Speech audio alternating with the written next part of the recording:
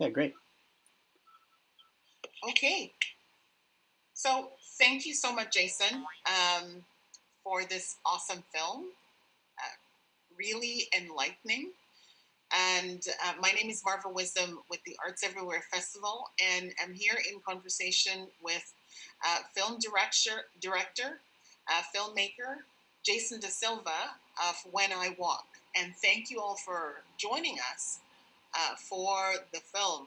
It's a very moving film. I hope you'll join us tomorrow as well when we look at the next film, which is the second of the two, which is When We Walk.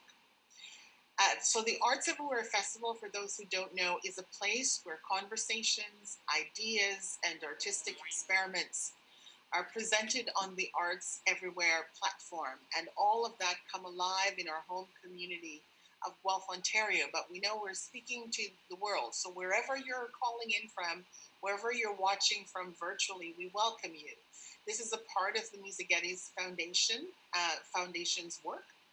And it is through this work that we were introduced to Jason DaSilva, Emmy Award-winning filmmaker. We were introduced by Sid Jogue, and Sid is one of Jason's longtime collaborator and friend, who is also managing director of our Arts Everywhere platform. We had the privilege of hosting Jason as a presenter at our January 2020 festival, and we wanted to see and hear more from him. And we wanted it to happen sooner rather than later. So we started making plans, and then COVID-19 came along. And as with all of us, everything sort of was upended, and we needed to pivot very quickly and try to figure out how we can get this film out to everyone and invite Jason back to hear more from him. And so this is what brings us to today and brings us to tomorrow. Our virtual showing of When I Walk. Jason is also head of a not-for-profit that he started called AXS Lab, and I'm sure he'll talk with you a little bit about it later on. And we are really, really thrilled. We at Arts Everywhere Festival, we are really working to reduce and remove barriers to active engagement and enjoyment in the arts and beyond. And we recognize that it's not without its challenges and that we may not get it right some of the time, but we will continue to better understand and enhance access, whether it's physical, sensory, emotional, or cultural. And Jason, of course, has added significantly to our journey, as are some of the wonderful folks that we work with, like Bodies in Translation, that has helped to provide guidance for this. And speaking of guidance, we have Wendelin on our line, and Wendelin will be taking some notes, and we're just working to make sure that the captioning piece is working as well. Jason has been a prolific filmmaker for the past 15 years. He has directed 4 short films and 2 feature-length documentaries, Lest We Forget and When I Walk. And When I Walk, which premiered at the Sundance Film Festival that you just watched, it was broadcasted. It won Best Canadian Feature Documentary Awards at Hot Docs. It won the Grand Jury Award for Best Film at the Los Angeles Asian Pacific Film Festival, and Most Popular Canadian Documentary at the Vancouver International Film Festival. And it won an Emmy in 2015 for Outstanding Information and Programming. So we're really quite excited and honored to have Jason here with us. And the first thing that I'm going to ask Jason, before we get to our audience questions, can you share a bit about your motivation in making this film? And then why it was necessary to go beyond filmmaking to the founding of AXS Lab? Yeah, thank you, Marva. So thank you for having me here. I'm so excited to be here, and thank you to ArtsEver and all the ArtsEver staff that made it possible for this event and tomorrow's event to take place. So I'm very excited. So in answer to the first question, what motivated me to make When I Walk? So that's a really good question. So I had been a filmmaker of 10 plus years when I first started the journey of making When I Walk. The last thing I wanted to do was turn the camera on myself and tell my own story. But it was during my master's degree at Emily Carr, where I went for my master's degree, that I decided that I needed to point the camera at myself and tell my own stories. The reason was that just wasn't being done. And I think I wanted to authentically tell my story from a participatory point of view of what it's like being a person with a disability who is also a filmmaker, and really get in deep. That's why I'm watching this time. The whole film is a meta film, so it's a film about making a film. So the film is about making When I Walk, and really that goes to show that really it was as important to me to show my craft and to unveil my craft to the viewer. So that led me to work making AXS Lab. So AXS Lab is the nonprofit that serves people with disabilities through media and technology. And When I Walk was our first project. So I really believe, and we all really believe, so me and the board of AXS Lab believe that people with disabilities have stories that need to be heard and told. So give them the tools to tell their story. I'm lucky because I was a filmmaker of 10 years before I got MS. So now I want other people to be able to share their stories as well. So that's what we do. That is really quite wonderful. Jason, you mentioned it's a film within a film. So how did you come up with a film within a film, and how did you get your family to be so engaged in your film within a film? Yeah, so second part of that question first, and then I'll do the first part after. So my family, when it comes to just being supportive of my filmmaking, I think they've always done that, but I really took it to the next level. Said, okay, well, why don't you guys be in the film? The same way that I'm telling the story and putting myself on film, you guys will be with me on the journey as well. So my brother, my mom, tomorrow you'll see my dad. So they're all part of the filmmaking process. And really, I wanted to have everybody on the film just unveil it all and have all my family, because they're fully supportive of my life. So of course it makes sense to put them in my film because they're fully supportive of my filmmaking. Then the film within a film, I came up with that idea the more I worked on When I Walk. I realized that it was the film was about making a film because it was so difficult and took so long to make this film. This was a 7-year film that really I wanted to unveil the process to the viewers of the film. So that's why it's a film within the film. Because I wanted to show the difficulties and challenges of being a filmmaker with a disability and telling my own story. Thanks, Jason. There's another question here from Caitlin, and the question is, has editing become more accessible in 2020 for you? Keeping in mind that you are still making films. Yes, I would say yes.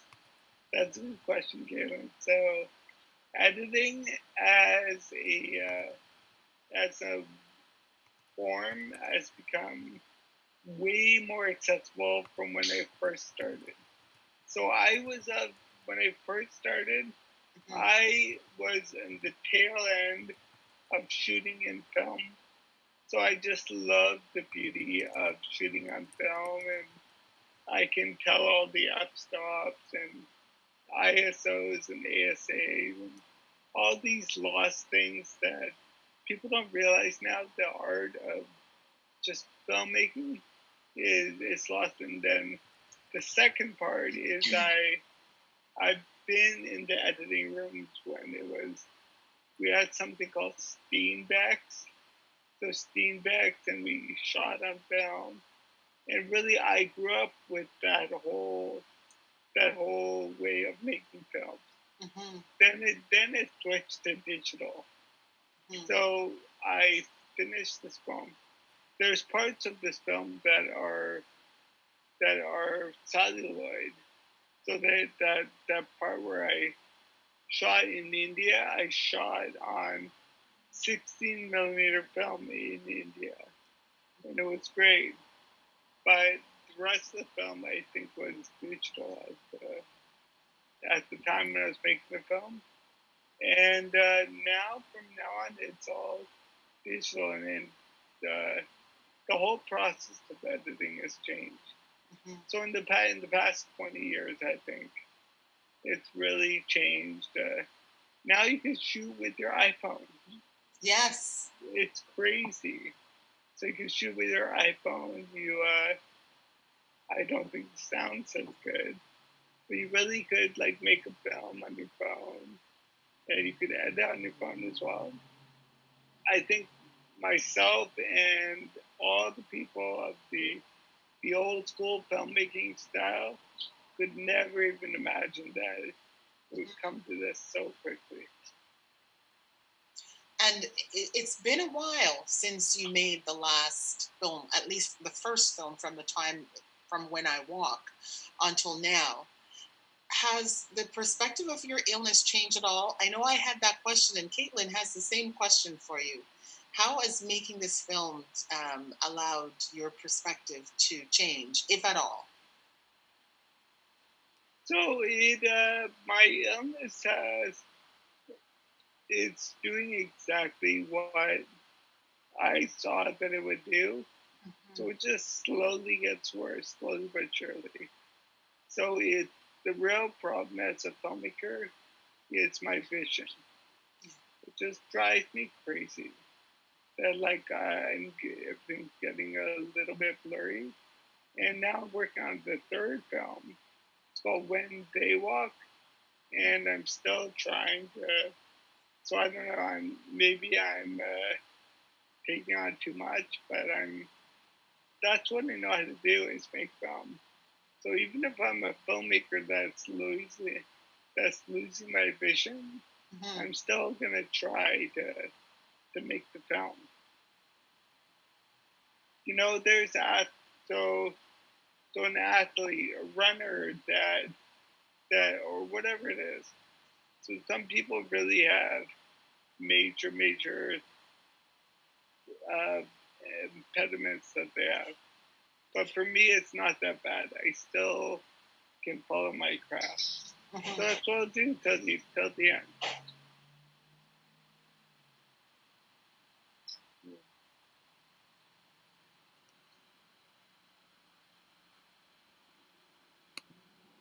Oh, I lost sound.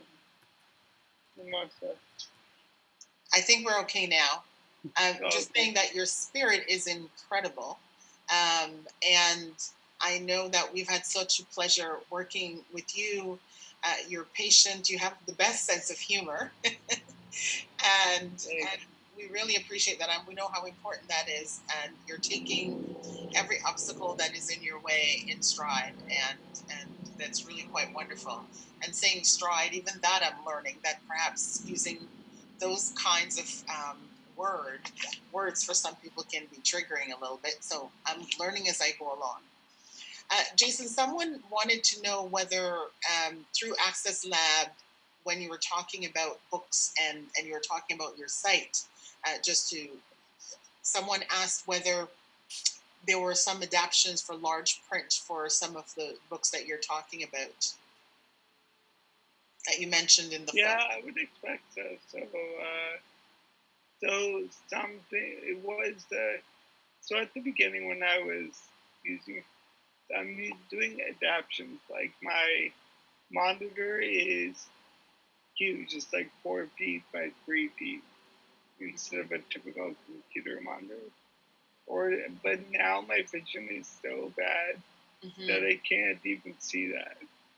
So I need to have the letters really, really big on screen just to be able to see. Yes.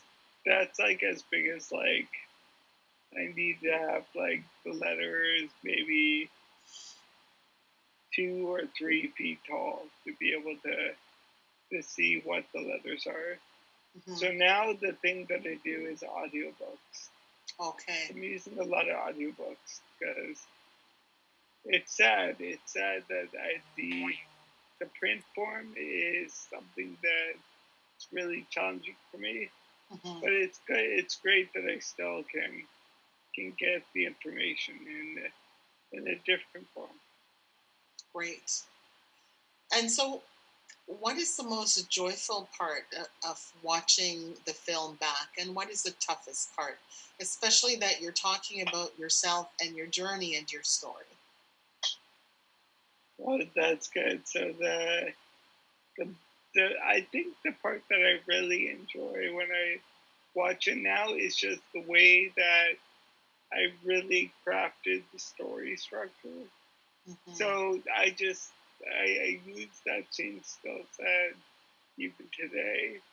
So I really follow a model of the Aristotelian story structure. And it was good to see that so this film I really knocked it out of the park. It was great because I really followed that to a T, and I did it really well with this film. What's the other part? The hardest part. Is that correct? Yes, the hardest part. So what I would say is the hardest part is just watching myself get worse over those initial years was tough, but it still keeps going even after that. Yes. So it's tough to see. Those initial 7 years was tough, where I was going from a cane to a walker to a wheelchair. Those were really tough. Now I'm just in a wheelchair all the time. But those years were really tough, where I was first going through that process. It's great that I was able to document.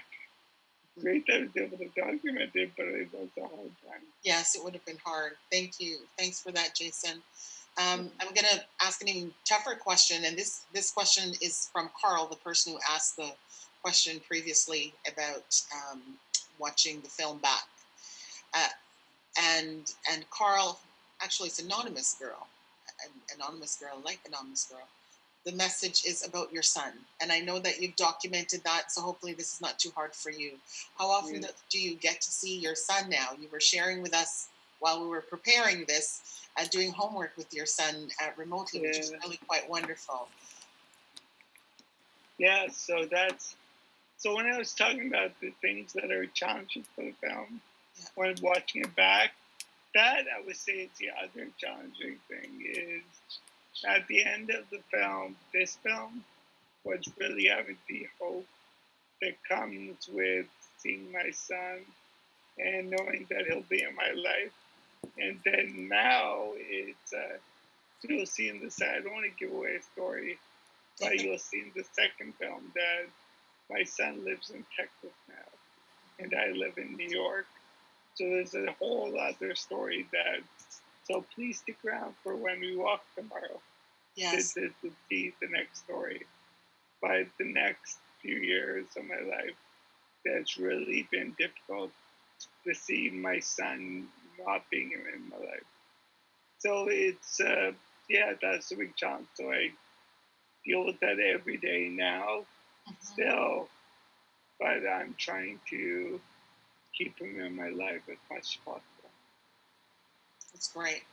I mean, the homework time at COVID-19, I think we had asked you how things were going because you're in New York, we're here in Guelph, and those are the things that happens with this pandemic. And I think the question was, how are things going there for you with COVID-19? And I think your response is that things are probably the same for you as they have been in terms of being able to move around the way you would like to, and for people who are differently abled, the challenges that they have are some of the challenges now that folks with COVID-19 was facing. Certain places you can't go when you want to, and others are sort of controlling how far you can go. Can you comment on that a little bit, Jason? Yeah. So, it's really funny. So, Sid, of all people, so one of my old friends, Sid, who works for ArtsEverywhere, he was commenting, and I were both laughing so much. It's like, you know what, Jason? This is not that different from your normal life anyway. And it's true. So I've been lucky to be able to set it up so I live my life at home. Then people come here to help me, and I just work at home. Not everybody has the opportunity, so I thank God I don't live in a nursing home or that I have some other big challenges. So I'm able to function. But what was the question again? Oh, just the COVID-19 and others now sort of to some degree know how you feel with being restricted. So it's not really. So for me, there hasn't been that much of a challenge. Yes. I like everybody. I want this to be over, but I've been able to function, which is nice. Thank you, Jason. Thank you for that. Is there anything that you want the folks, anything else that I haven't said that you want to share about AXS Lab, about what we're going to see tomorrow? So the big thing is, I want people to come tomorrow. One other really big thing that I would love people to do is go to, so we have a new version of the AXS map. So go to AXSmap.com. But there's a new version it literally just got released this week. So if everybody can go to that website, they can sign up there. You saw it in the film. So it's the website that I've been working on for 10 years to find all the accessible places around me. And it's available all over the world. So that's what I would encourage everybody to get on that website and sign up and find places and great places that are accessible around them. Thank you, Jason. I hope everybody will sign up, and I hope that everybody who's listening plans to tune in, because we are going to repeat that because we don't want you to miss out on this. So, Jason, I just want to say our thanks to you. We're not going to quite sign off yet, but there are a few partners that were a part of this as well. Certainly AXS Lab, the Bookshelf, who with the social justice work that they do, that's so important. They're a real champion of the arts. Bodies in Translation, based out of the University of Guelph, a university community research project, and they aim to really cultivate and research activist art. And certainly your art is activist art. Their website reads in part, we cultivate activist art produced by disabled, deaf, fat, mad, and elder people with the goal of expanding understandings of vitality and advancing social justice. So quite similar to some of the work that you're doing, Jason. And thank you to Tracy and Kayla from that team to help to guide us.